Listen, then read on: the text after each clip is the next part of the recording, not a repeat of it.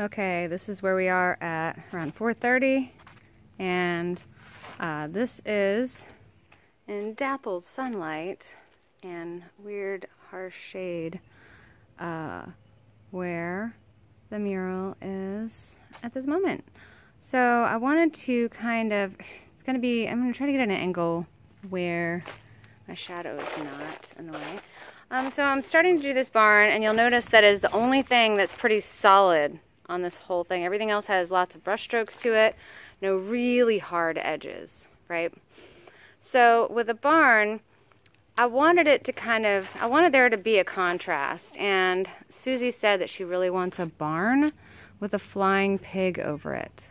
And so, I don't know if it's easy to tell. Yep, that's her weather vane, and guess what? It's a flying pig. Look at that.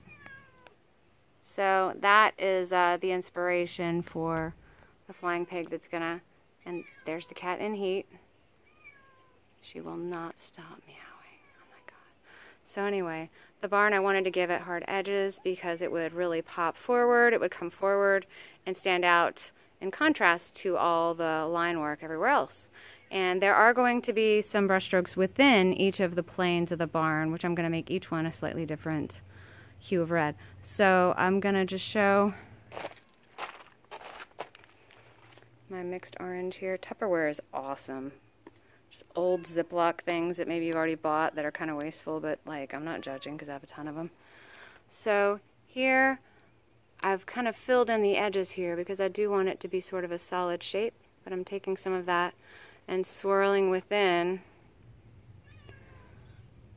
and on top of a little bit of some of the colors that were already there.